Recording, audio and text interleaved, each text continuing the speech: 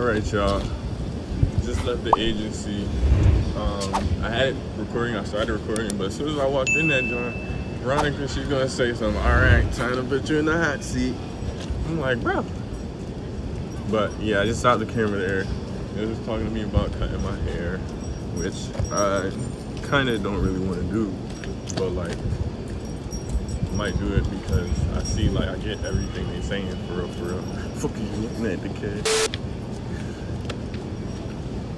See what they're saying in terms of like doing it for my career, and you know, this industry is like very fast paced, always moving, always changing, like trends come and go and shit. So it's like not saying they're telling me to do it for a trend or anything, or even for the agency, or not agency, or even for the industry, just to have something fresh in my book. And it's like, to their point is, I've been like, something fresh is in like a fresh new look, and to their point, like, I've been booking, and I brought this up to them, like the fact that I've been booking with my, you know, regular hair length, but it's like I'm booking, and then I get there and they're saying, oh, we thought your hair was shorter, oh, can we do your hair like this? And I'm like, nah, because my hair, you know, that's an old picture, it's not gonna fall the same or anything, it's not gonna look right. So they'll like mock it to make it look like a false front, kind of. It's not a false front because, you know, this is the front of my hair, but like they're trying to like make it seem, give the illusion that it's all the same length and shit. Basically because these fucking idiots don't know what the fuck to do with ethnic people's hair, ethnic or black people's hair, basically, simply put. So yeah, it's like I'm all for it in terms of giving like a new fresh look or something for my career, and maybe I'll book more and shit, but I'm like 100% certain that we're gonna get different responses from clients if I were to do this. And I'm certain, like, you know, I'm gonna book, I know I'm gonna book regardless, but we wanna be booking more, and we wanna be booking more consistently, and we want more money.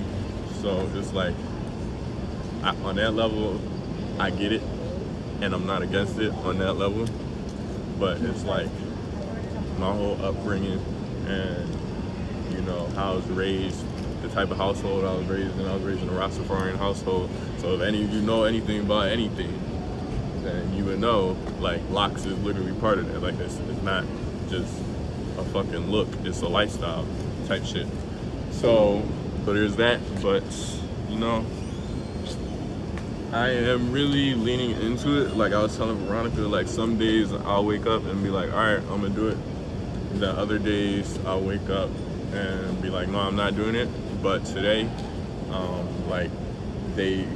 like I showed you in the vlog today, but you saw how they did my hair today, and I was like, I kind of fuck with it like that, and I see how it looks, and I might just, you know, just do a little chop, get it reattached. But definitely try and get these clients back on our dick, basically. And we try and get Polo. She's like, we really try and get you back in shooting for Ralph Lauren, and you know, we need to switch the look up.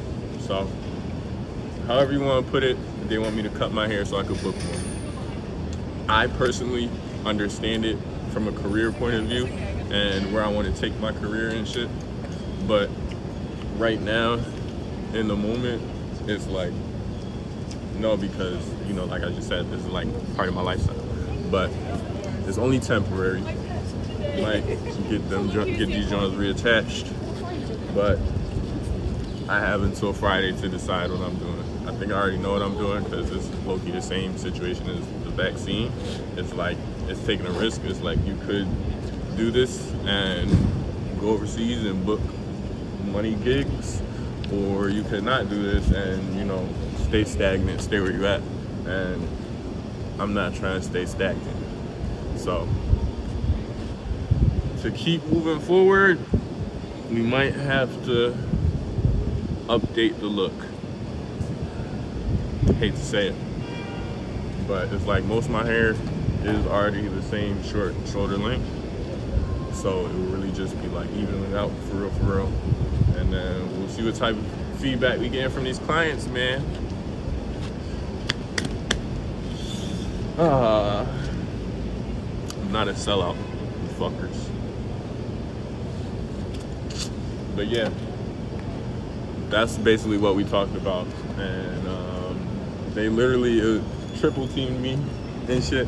Like, it was 3 of them all telling me to do it. And then she's like, how about I call Harold? I'm gonna call Harold, your mother agency, see what he has to say. And then she put me on the spot once again. So